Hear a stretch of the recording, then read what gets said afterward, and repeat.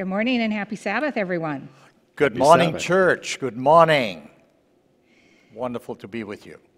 So our lesson today is offerings for Jesus. And offerings for Jesus come in all kinds of shapes, size, and sizes, and we're going to spend time today talking about that. But before we get started, Greg, would you pray for us, please? Be my pleasure. Let's bow our heads. Gracious, kind, and heavenly Father, we thank you so much for a beautiful Sabbath where we could come to you and open your word. Lord, we ask and pray that you please send your Holy Spirit to be with us, to be with the AV team, Lord, who dedicates their time and their effort week after week to bring your word to people who are joining in online. And Heavenly Father, we ask and pray that you please bless us here. Please fill us with your Holy Spirit so that the words that we speak are your words, not of ourselves, but from you. Falling on wanting and listening ears, help us to understand the key principles that you want us to take away and to apply in our lives and to share with others. In Jesus' name we pray. Amen. Amen. So our memory verse today comes from Psalms 116, 12 through 14. And it says, "What shall I render to the Lord for all his benefits toward me? I will take up the cup of salvation and call upon the name of the Lord. I will pay my vows to the Lord now in the presence of all his people." So we find that besides tithes and offerings that come to the Lord from our possessions, that there are also, we have the tithes and then we have the offerings. So this is where our generosity begins, is with our offerings. Different types of offerings are given by God's people, such as sin offerings, given in response to God's grace, thank offerings, given to recognize God's protection and blessing of health, prosperity, and sustaining power. There are also offerings for the poor, offerings to build and maintain his house of worship.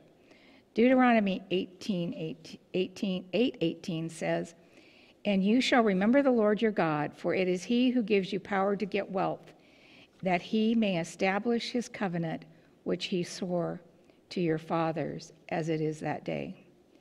So God is the one who gives us the power to get wealth. So doesn't it make sense that we would want to thank him for doing that? This covenant can be kept only in a relationship of complete love with the whole heart, mind, and strength. And we see that coming in Deuteronomy 6:5. In the worship to God, offerings reveal the quality of our commitment and who we are as worshipers. As a faith exercise, offerings express our gratitude and strengthen our love for the Lord and for his cause. In the scripture, we see offerings must be given according to the blessing received and not merely based on a random percentage, disconnected from the giver's prosperity. So this offering really is something that comes from the heart. Deuteronomy 16:17 says, "Every man shall give as he is able, according to the blessing the Lord God which he has given you."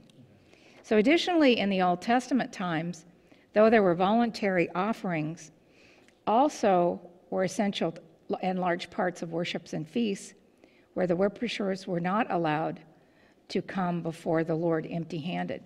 So often at the feast, they had to come with gifts. And Deuteronomy 16:16 tells us that 3 times a year, all your males shall appear before the Lord your God in the place which he chooses, at the Feast of Unleavened Bread, at the Feast of Weeks, at the Feast of Tabernacles, and they shall not appear before the Lord empty-handed. As such, worship and offerings are voluntary, but the first is accepted only if accompanied by the second. Worship and offerings are voluntary because they must be freely given, but they are mandatory in the same sense. They are a vital part of service to the Lord. So we see Moses says in Exodus 1 and 2 that the Lord spoke to Moses saying, "Speak to the children of Israel, that they may bring me an offering. From everyone who gives it willingly with his heart, you shall take my offering." So the Lord tells Moses, I want it to come from the heart. The offering from the heart is what's important to me. Voluntary means to do something to one's own free will without being pressured or compelled by someone else to do it. In general, the Bible tells us that voluntary worship offerings in worship proportional to the blessings or possessions received were essential for worship. Thus, because of their essential nature, voluntary offerings, not always optional, except if the person made the decision not to serve the Lord. So just in serving the Lord, the children of Israel were expected to bring their offerings to God because it was part of their relationship and it was part of their worship. The early believers were so liberal in their giving that they looked at nothing as their own. And if you look at the early church after Christ's resurrection and how they spread the gospel, they really didn't look at any of their belongings as theirs, but they belonged corporately to the church. In Acts 4:32, we see, now the multitude of those who believed were of one heart and one soul. Neither did anyone say that any of the things he possessed was his own, but they had all things in common. In verse 33, we see, and with great power the apostles gave witness to the resurrection of the Lord Jesus, and great grace was upon all of them. Nor was there anyone among them who lacked, for all who were possessors of lands and houses sold them, and brought their proceedings of things that were sold, and they laid them at the apostles' feet, and they distributed them each one as anyone had need. Can you imagine that? Giving up, selling your home, selling everything, and just living in common with God's people. So this unselfish liberality threw the early church into a transport of joy, and this comes from Acts of the Apostles, page 344. That transport of joy, for the believers knew that their efforts were helping to send the gospel to those in darkness. And that's part of the reason that the gospel went out so quickly. Their benevolence testified that they had not received the grace of God in vain. What could produce such liberality and sanctification of the Spirit in the eyes of the believers and unbelievers? It was a miracle of grace. Spiritual prosperity is closely bound up with Christian liberality. The followers of Christ should rejoice in the privilege of reveling in their lives the benefits of their Redeemer. As they give to the Lord, they have the assurance that their treasure is going before them to the heavenly courts. What a beautiful image. Our giving literally goes before the heavenly courts. So when we have a deep relationship with Christ and receive his abundant grace, he gives of his abundance. 2 Corinthians 9:8-9 say, and God is able to make all grace toward you, that you always having all sufficiency, all things, may have an abundance, for every righteousness endures forever. So we see that, that this love that we have for Christ, we show by giving. So, Victor, it's your turn. You're going to talk about motivation for giving. Absolutely. And because that's important. Absolutely, and it follows through. I really want to tell you how much I appreciate the introduction to the lesson. Motivation for giving.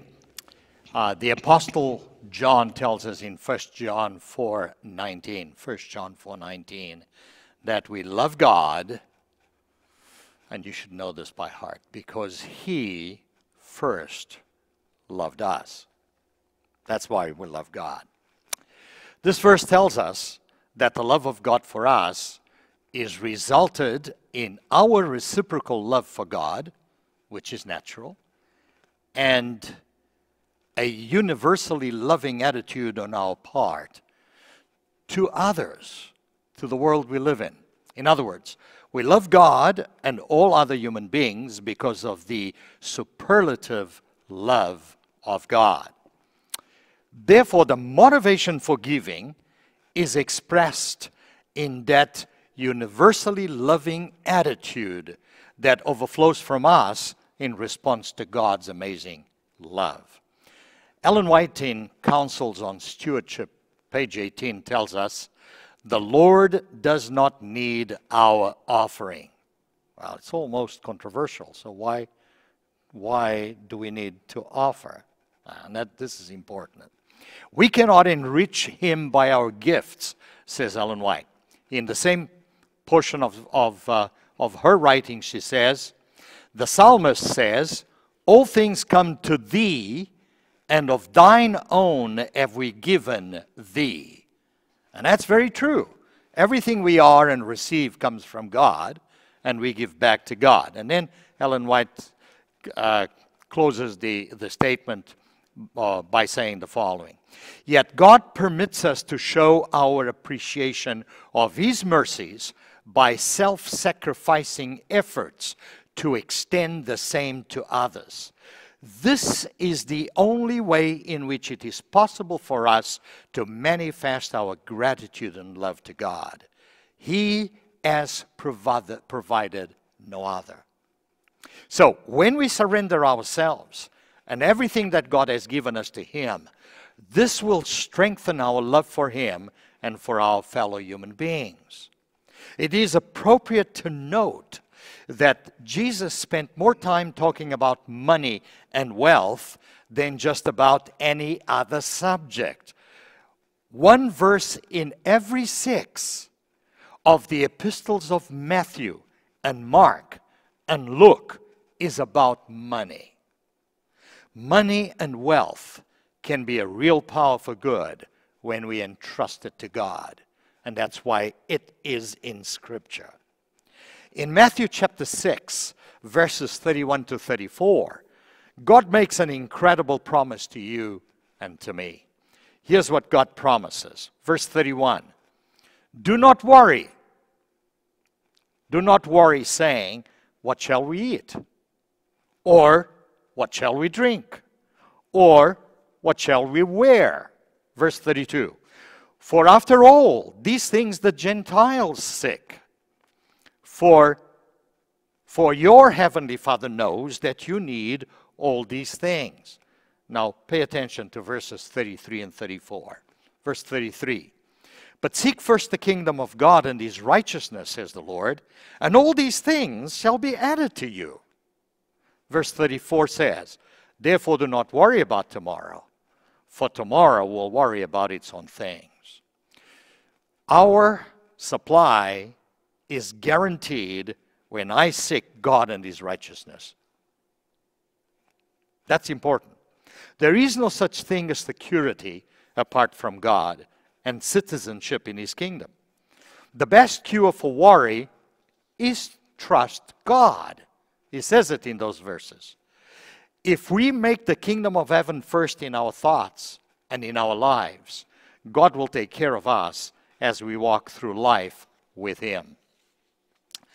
Our offerings and our gifts are an evidence of our love for God and our willingness to sacrifice self for God.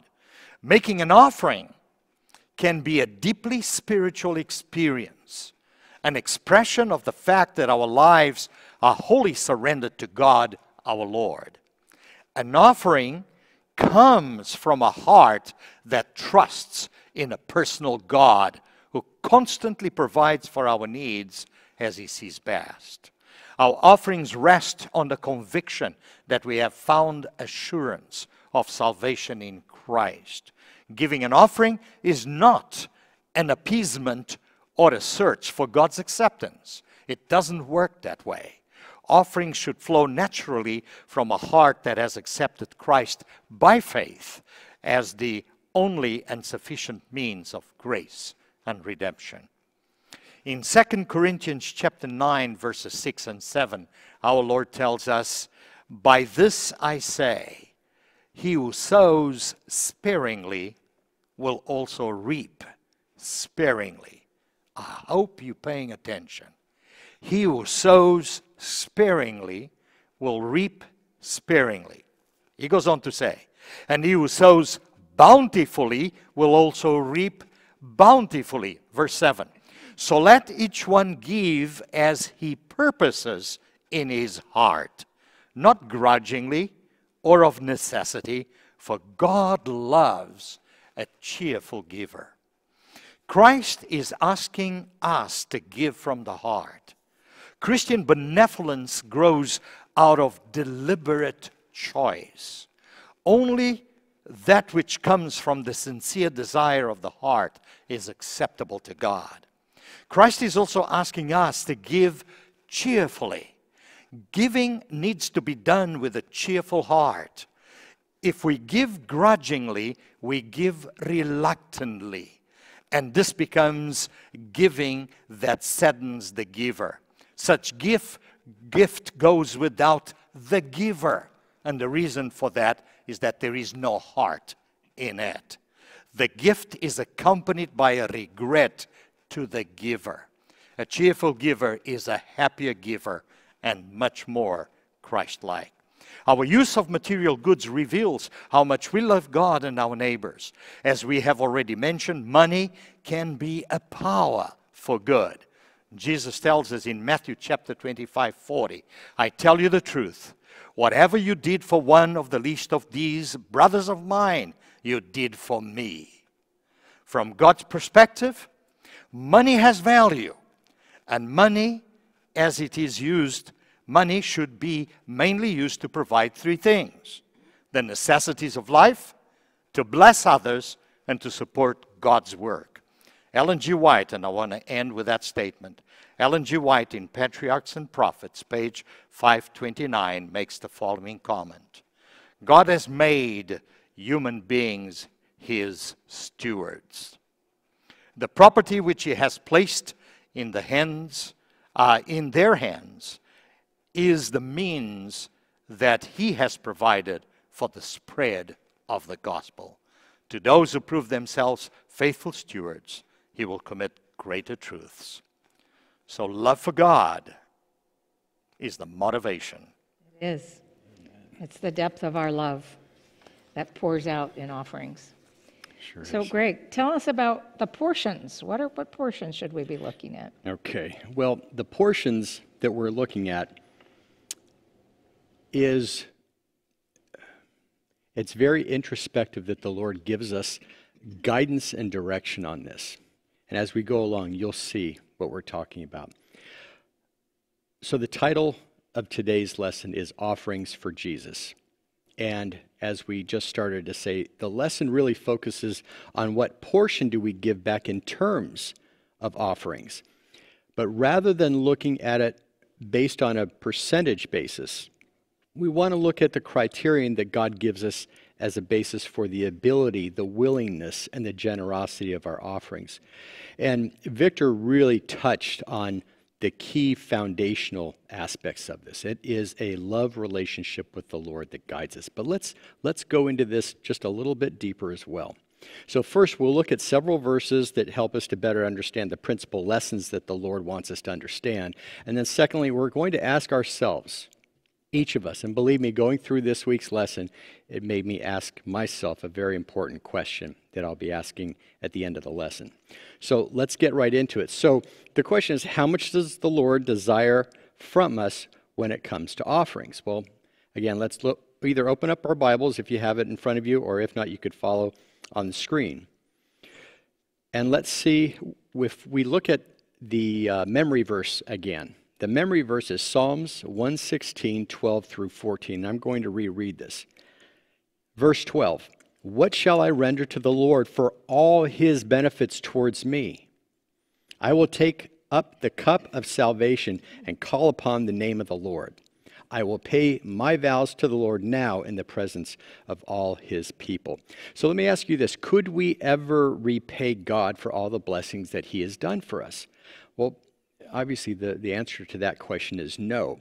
But to answer that question in verse 12, we need to pray about it. Each and every one of us need to pray about that. We need to be thanking the Lord, first of all, for all the blessings, and that we want to be able to share the blessings that he has provided with others on his behalf as well. And we want to ask the Lord to please touch my heart to be a willing and cheerful, joyful giver. Deuteronomy 16:17 gives us some guidance on this. So let's look at that. Deuteronomy 16:17 says, "Every man shall give as he is able, according to the blessings of the Lord your God, which he has given you." So the Lord tells us to give according to the blessings that he has given you. The point is, the amount of the offering we are able to give God is based on our relationship with him and the value we place on the blessings we have received.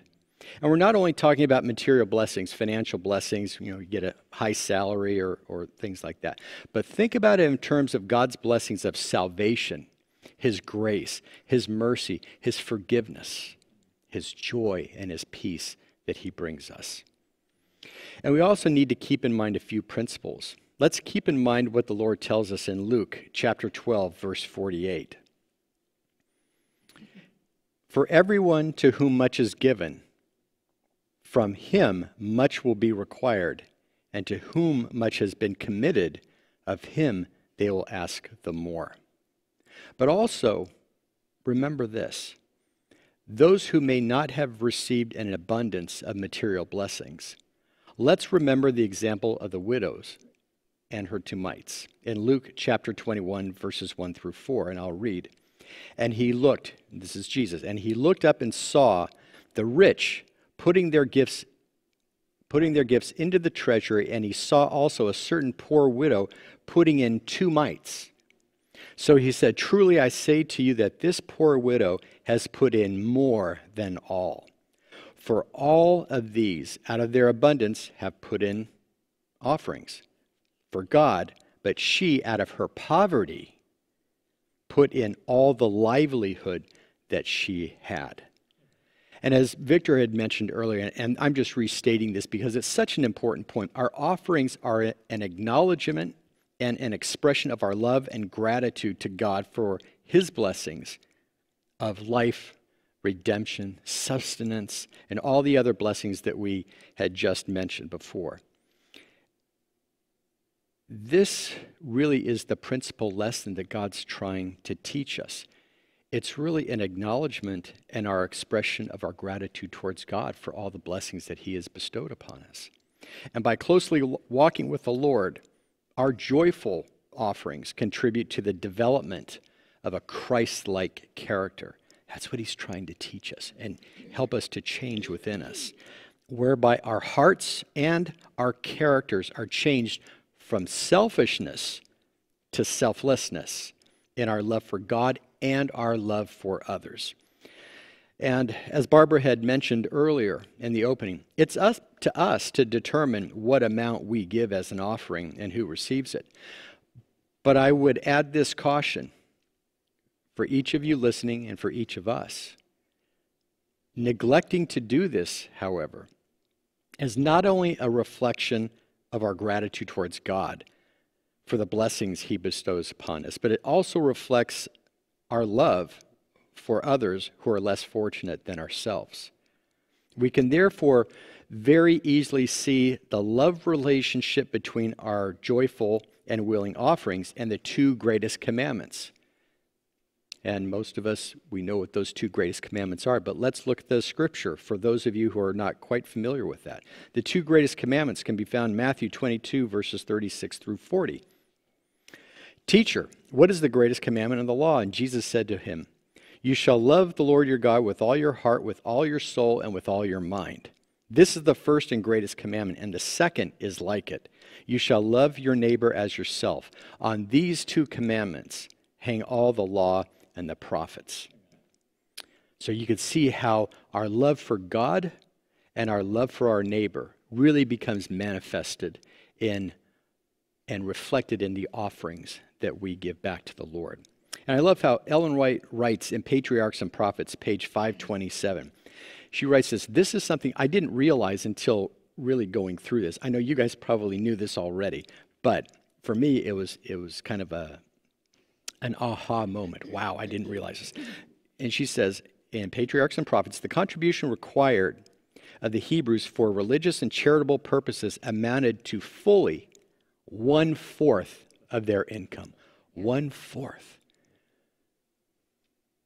Boy, it makes each of us ask, Lord, am I really valuing and evaluating the value of what you provide for me? Is it reflected in my offerings or not? And then in Testimonies for the Church, Volume 2, page 574, I love this, how Ellen White states this. God requires no less of his people in these last days in sacrifices and offerings than he did of the Jewish nation. Those whom he has blessed with a competency, and even the widow and the fatherless, should not be unmindful of his blessing, especially should those whom God has prospered render to him the things that are his. They should appear before him with the spirit of self-sacrifice. And Victor mentioned that self-sacrifice attitude, and bring their offerings in accordance with the blessings which he has bestowed upon them. But many whom God prospers manifest base gratitude to him. So in closing, the question for you and for me is, how much do we love the Lord? How much do we love our neighbor, especially the needy? How do your offerings and your attitude about giving reflect your relationship with God and with Jesus? And it's a very heavy inward search of our hearts, but we need to pray and ask the Lord to help us, to convict our hearts, to remove our hearts of stone and create in us hearts of flesh, to change our hearts and minds from selfishness to selflessness based on our love for him. Amen. All right, thank you, Greg. Amen. We're going to get into a little bit now about offerings and worship. So the Bible doesn't really tell us about order of service, but we know that there were 4 things that were used for worship. It includes study, or they would stand up and read the word, preaching, prayer, song, and most of the time the song was about scripture, helping them learn scripture, and learning how to praise God, as well as tithes and offerings. And we talked about in our opening that 3 times a year, each man or family of Israel were to appear to the Lord in Jerusalem. And when they went, they didn't go empty-handed. So, in other words, parts of the worship experience was returning that tithe and giving offering. It was at Passover, Pentecost, and Feast of Tabernacles that God's children brought their tithes and offerings. It's hard to imagine someone coming to any of those feasts empty-handed. So I want to talk about Feast of Tabernacles or Feast of Booths here for just a minute. And we see this story in Leviticus 23, 33 through 44. And I'm going to read parts of it for time's sake. But we see in verse 33 that the Lord is speaking to Moses. And he tells him what day. It's the 15th of the 7th month. We're going to have the Feast of Booths. And the Feast of Booths was a 7-day feast. So on the first day, it's a holy convocation, and they weren't to work. For 7 days, they shall present offering by fire to the Lord. So they would do their sacrifice offering.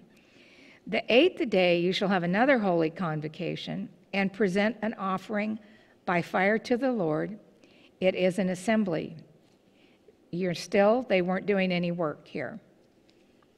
And we jump to verse 37, it says, there were appointed times for the Lord, which you shall proclaim the holy convocations and present these offerings, these burnt offerings by fire, sacrifice and drink offerings. Each day matter in its own day. So every day they would have something specific they were doing. So besides the Sabbaths of the Lord, and besides the gifts, and besides all your vowed voluntary offerings, which you give to the Lord, on exactly the 15th day of the 7th month, when you have gathered the crops of your land, you shall celebrate the feast of the Lord for 7 days, with a rest on the first day and a rest on the 8th day. So we see that they had specific days of rest. They weren't to be working, And did you see those offerings, burnt offerings, grain offerings, sacrifices, drink offerings? They were bringing all these offerings to the Lord. And it says, now on the first day, you shall take yourselves the foliage of beautiful trees, palm branches, and branches of trees, and thick branches and willows of the brook, and you shall rejoice before the Lord for 7 days. So they literally set up booths that they would stay in and rejoice to the Lord. You shall celebrate. And these were pretty elaborate. If you look at images of them, you can see that they would put flowers and fruit and vegetables and all kinds of things they would put on these. So you shall celebrate it, a feast to the Lord for 7 days in the year. It shall be a permanent statute throughout your generations, and you shall celebrate it in the 7th month. You shall live in the booths for 7 days. So they literally live there. And all the native born in Israel shall live in booths.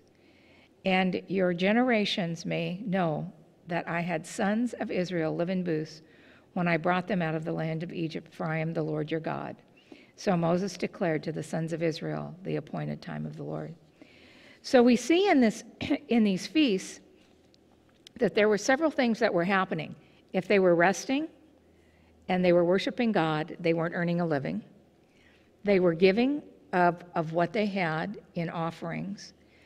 They spent, if we think about what the Feast of Booths is about, it's about being present with God. So it's about living with God. And so they gave up everything for these 7 days to just spend time with God. So we see this praise to the fullness and sincerity of heart is as much a duty as prayer. We are to show the world and all the heavenly intelligences that we appreciate the wonderful love of God for fallen humanity, and that we are expecting larger and yet larger blessings. Christ Objects lesson says God imparts his gifts to us that we may give and thus make known his character to the world. Under the Jewish economy, gifts and offerings formed an essential part of God's worship. The Israelites were taught to devote a tithe of all their income for the service of the sanctuary. Besides this, they were to bring sin offerings, free will offerings, offerings of gratitude. These are means of supporting the ministry of the gospel for that time. God expects no less from us than he did from his ancient people. So, in other words, our offerings are really truly a part of worshiping God. Amen. And giving gratitude to God. 1 Chronicles 16:29 says, "Give to the Lord the glory due his name. Bring an offering and come before him. O worship the Lord in his beauty of holiness." And Psalms 96:8-9 says, "Give to the Lord the glory due his name. Bring an offering and come into his courts." Another one, in verse 9, "Worship the Lord in the beauty of holiness. Tremble before him, all the earth." And then the last psalm is 116, 16-18. "O Lord, truly I am your servant. I am your servant, the son of your maidservant. You have loosed my bonds." And see, that is so true. God looses those bonds of sin that we're in. It's so beautiful. "I will offer to you the sacrifice of thanksgiving and will call upon the name of the Lord. I will pay my vows to the Lord in the presence of his people." How do we apply the principles expressed here to our own worship experience? So as God's children who are tasked with the responsibilities of managing his business on the earth, it is a privilege, an opportunity, and a responsibility to bring our offerings. If the Lord has given us children to raise for him, we should share that joy of tithing and offerings with them as well and bring them to Sabbath school. So returning tithes and offerings is truly part of the worship experience with God. Amen. Barbara, that's, you really explained that pretty well. The amount of time that was spent with God through those offerings, that in itself is a great measure of stewardship. Well, the offering of time Exactly. that they spent That's exactly. literally building these That's exactly. booths and living in them That's and, exactly. and just reveling in being in God's presence. And the benefit and the blessing Yeah. that they received. Just Yeah. remarkable. It is. Thank you. Well, Wednesday's lesson, God takes note of our offerings. Well, do you believe that? Do you really believe that God takes note of our offerings? Well, let's read a portion of Scripture. Let's introduce Wednesdays by reading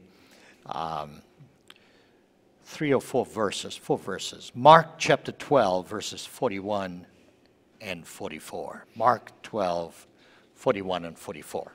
Here's what Scripture says. Now Jesus sat opposite the treasury. By the way, the treasury, and I'm reading from the New King James Version, the treasury is the place where the offerings were put. So really, this is the offering plate, if you like, from your understanding.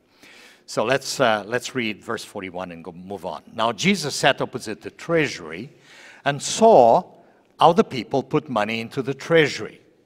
And many who were rich put in much. Verse 42. Then one poor widow came and threw in 2 mites, which make a quadrans. Now this is equivalent in today's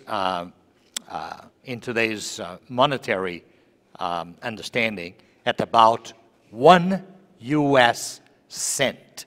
1 cent. So he called his disciples to himself. This is verse 43.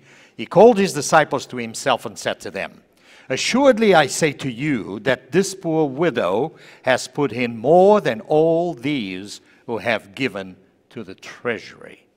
For they all put in out of their abundance, but she, out of her poverty, she put in all that she had, her all livelihood. So what message can we take from this story? What's the principle that this story teaches you and teaches me today? Jesus and the disciples were in the temple courtyard where the treasury chests were located. Scripture tells us that Jesus watched those who were bringing their gifts. He was close enough to see that a widow had given 2 copper coins, and as I mentioned in today's value, about 1 cent, and that she had given all that she had. You see, in the sight of heaven, it is not really the size of the gift that counts, but the motive that prompts the gift. Heaven is only interested in the amount of love and devotion the gift represents, not its monetary value. The love and devotion of the gift is the only basis on which God rewards human beings. In this story, the rich gave from the surplus, and it cost them nothing to give. The value of their gifts in terms of love and devotion was probably very little or nothing, because their gifts represented no denial for self. The love and devotion that is seen by the poor woman, the devotion of her gift, is the only basis on which God rewards human beings. So she was rewarded by the commons because God could see inwardly. In this story, the rich gave from their surplus, and it cost them nothing to give. The value of their gifts in terms of love and devotion was very little. The widow, however, gave from a heart overflowing with love for God, and as such, she gave all that she had. Ellen G. White, in Counsels on Stewardship, pages 175, provides the following explanation. Jesus understood the poor woman's motive. She believed the service of the temple to be of God's appointment, and she was anxious to do her utmost to sustain it. She did what she could, and her act was to be a monument to her memory through all time and her joy in eternity. Helen White goes on to say, her heart went with her gift. Its value was estimated, not by the worth of the coin, but by the love to God and the interest in His work that prompted the deed. Another very significant point is that this is the only gift Jesus ever commented on, in spite of the fact that he speaks significantly about money. Note that this was a gift to a church that was just about to reject him, a church that greatly deviated from its calling and mission. And yet this gift had immense value because it came from the heart in spite of what the church was all about. Amen. In Acts chapter 10, we come across Cornelius, a Roman centurion that receives a visit from a heavenly angel. The question is, why did this Roman centurion receive a visit from a heavenly angel? Why did he? Well, let's read. Acts chapter 10, verses 1 to 4. There was a certain man in Caesarea called Cornelius, a centurion of what was called the Italian regiment. Verse 2. A devout man and one who feared God with all his household, who gave alms generously to the people and prayed to God always. Verse 3. About the ninth hour, that's 3 p.m. in the afternoon of the day, he saw clearly a vision, an angel of God coming in and saying to him, Cornelius. Verse 4. And when he observed him, he was afraid and said, What is it, Lord? So he said to him, Your prayers, Cornelius, and your alms have come up for a memorial before God. I want you to pay attention to that verse. God pays attention to how we react to his amazing love. Which of Cornelius' two actions were noted in heaven? Well, verse 4 provides the answer. His prayers, as well as the motive of his gifts. It is worthy to mention that Cornelius, a Gentile, became a believer in Jesus Christ through the Apostle Peter. As such, Cornelius' gifts were a tangible expression of the sincerity of his inner spiritual life, which was nourished daily by sincere and regular prayers. That combination is imperative in our Christian life. The biblical story tells us clearly that our sincere prayers are heard in heaven, and so is noted the motive of our gifts. Jesus tells us in Matthew chapter 6, verses 21, that where your treasure is, there your heart will be also. Treasure is that on which a person sets his or her heart, regardless of intrinsic value. Cornelius was a generous giver. It is obvious that his heart followed his gifts. Prayer and almsgiving, my friend, and my brother and my sister, or offerings are closely linked and demonstrate our love to God and our fellow man. I'm going to quote what Greg mentioned from Matthew in Luke chapter 10, verses 27. And I'm going to call these principles. There are two great principles of God's law. Luke 10:27. Here's the first. You shall love the Lord your God with all your heart, with all your soul, with all your strength, and with all your mind. You see, this first principle is revealed in prayer, your prayer life.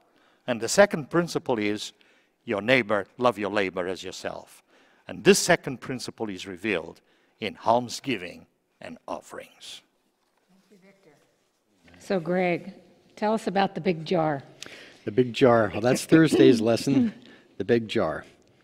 And it's actually special projects, big jar giving. And just to kind of back up before we get into the lesson, there's research that shows approximately 10% of our net worth is in what we typically call liquid assets. That's, cash, checking, savings accounts, money market funds, things like that. Things that can be readily converted into cash. And that's why we'll call this source of funds small jar, just metaphorically. The remaining 90% of our net worth could be tied up in much less liquid assets, such as real estate, pension funds. It could be art if you happen to invest in those areas. And these usually take more time to convert into cash. So that's why we're going to call this source of funds big jar. And I think Victor made such an important point that really needs to be understood before we go further. And that is, it's not the amount that matters. God's not looking at a dollar amount, but he's looking on the motive of the heart. And the motive on the heart, as Victor had said, with these wealthy people giving, a certain amount, it amounted to like 1% or like a penny's worth because they had so much money. Yet that widow had nothing and she gave everything that she had. It's the motive of the heart. So keep that in mind as we're going through this lesson, because I don't want it to be misunderstood that, I need to be paying attention to the big jar. That's a motivation from our walk with the Lord and how he motivates us. And it's just where we get access to those funds. That's why we're calling it the small jar and the big jar. So again, most people give their offerings or contributions from the small jar, such as their checking and savings account, because they're readily accessible. However, when we're especially convicted in the heart, when the Lord really convicts us in our heart that we can do more, he inspires us to give more, that's usually where we have to go to the big jar and take a significant portion of what we have set aside and give to the Lord. So that's where we're going with this day's lesson. But the Bible provides us with some examples of the concept of giving from the big jar, and Victor gave an example there with Cornelius. But let's look at 3 other examples of what is meant. I think you understand the concept, but we're just going to go through this anyway so that we can more or less solidify it. If we look at, in our first example, Mark chapter 14, verses 3 through 6. And this is where Jesus is in Bethany. I'm going to go ahead and read this. And being in Bethany at the house of Simon the leper, as he sat at the table, a woman came having an alabaster flask of a very costly oil of spikenard. Then she broke the flask and poured it on his head. But there were some who were indignant among themselves about this and said, "Why was this fragrant oil wasted? For it might have been sold for more than 300 denarii and given to the poor." Keep in mind, 300 denarii was equivalent back then to about a year's wages. That's rather substantial, especially from someone who was not wealthy. And so they criticized her, and they criticized her sharply. But Jesus said, "Let her alone. Why do you trouble her? She has done a good work for me." So in verse 6, Jesus is rebuking them, saying, she's done a very good work for me. Let her alone. What's interesting, too, is if we look at John chapter 12, verses 2 through 8, he goes through the same description here, but he gives another description, an additional description, that is that she poured the oil on Jesus' feet and wiped it with her hair as well. So she obviously did both of those, pouring it on the head and pouring it on the feet. But the point being of this is, what would move Mary to do such a beautiful work with such a costly offering for Jesus? And obviously, the cost of the oil was insignificant compared to the love she had for Jesus and what value Jesus was to her and what he meant to her. This offering is an example of giving an offering from the big jar. Our second example comes from Acts chapter 4, verses 33 through 37. And with the great power, the apostles gave witness to the resurrection of the Lord Jesus, and great grace was upon them all. Nor was there anyone among them who lacked. So these were some pretty well-to-do people. Okay. For all who were possessors of lands or houses sold them and brought the proceeds of the things that were sold. We talked about this earlier in the week's lessons. And laid them at the apostles' feet. And they distributed to each as anyone had need. And Joseph, who was also named Barnabas, was an apostle. and he was also a Levite of the country of Cyprus, but he also had land and sold it and brought the money and laid it at the apostles' feet. So, as we know, Barnabas and the multitude, they had land, but they believed in the resurrection of Jesus Christ, and they took that to heart and were inspired to sell chunks, take a significant amount from the big jar and give as an offering. So they sold their land and they placed the proceeds at the apostles' feet. And again, why would they do this? Because they were profoundly impacted by their belief in Jesus Christ and what he has done for them. Our last example number 3, is from Matthew 27, verses 57 through 60. Now when evening had come, there came a rich man. This is the time of Jesus' death and crucifixion and death. Now when evening had come, there came a rich man from Arimathea named Joseph, who himself had also become a disciple of Jesus. This man went to Pilate and asked for the body of Jesus. Then Pilate commanded the body to be given to him. When Joseph had taken the body, he wrapped it in a clean linen cloth and laid it in his tomb, which he had hewn out of the rock. And he rolled a large stone against the door of the tomb and departed. Now, Joseph of Arimathea, he was a disciple of Jesus, and he was also a council member. Think about this. He was a council member. And at the time when Jesus was not popular, he was just put to death. For him, as a council member, to go to Pilate and ask for Jesus' body, and that expression of donating his tomb, his new tomb, for Jesus, give me the body and let me take care of this. That's the amount of conviction and motivation that was in Joseph's heart, was because of what Jesus meant to him. He was putting aside all those other surrounding attributes that would have put pressure on him to not draw attention to himself. There is also other examples of big jar offerings in Scripture that are motivated by the conviction of the heart. But I want to also read this. Jesus tells us, and we had just read this, Victor had just read this for Wednesday's lesson. But Jesus tells us, and again, it's so important to remember this because it comes down to the question we're going to ask at the very end. And that is Matthew chapter 6, verse 21. For where your treasure is, there your heart will be also. And I'd like to conclude this day's lesson by reading some that Ellen White mentions in Testimonies for the Church, Volume 2, and it's on page 573, because I love how she spells this out. This takes, it helps to give us a fuller, deeper understanding of what Jesus was talking about in Matthew 6:21. So she says, they were to bring tokens of their gratitude to God for his continual mercies and blessings bestowed upon them. These offerings were varied according to the estimate which the donors placed upon the blessings they were privileged to enjoy. Thus, the characters of the people were plainly developed. Those who placed a high value upon the blessings which God bestowed upon them brought offerings in accordance with their appreciation of these blessings.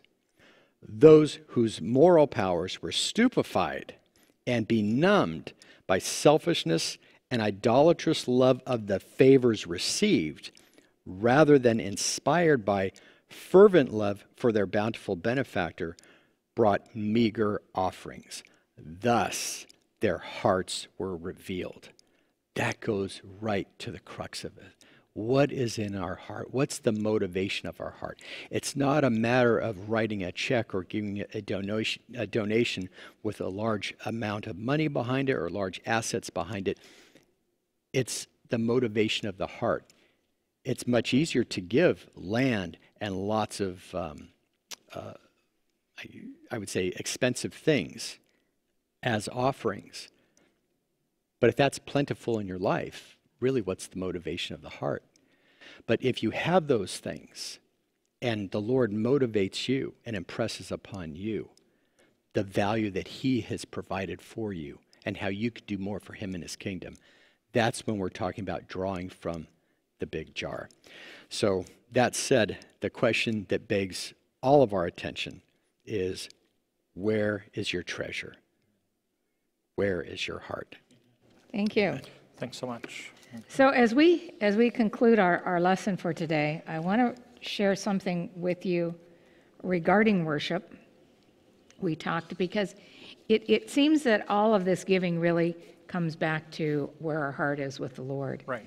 And what we're willing and our mode of worship. Heavenly Places says, our house of worship may be very humble, but it is nonetheless acknowledged by God. So no matter how humble we are, God acknowledges us. If we worship in spirit and in truth and in the beauty of holiness, it will be to us the very gate of heaven. That's beautiful. A lesson of wondrous works of God are repeated, and as the heart's gratitude is expressed in prayer, song, and our angels from heaven take up the strain and unite in praise and thanksgiving to God. So as we give back to God through worship, angels literally join us. These exercises drive back the power of Satan.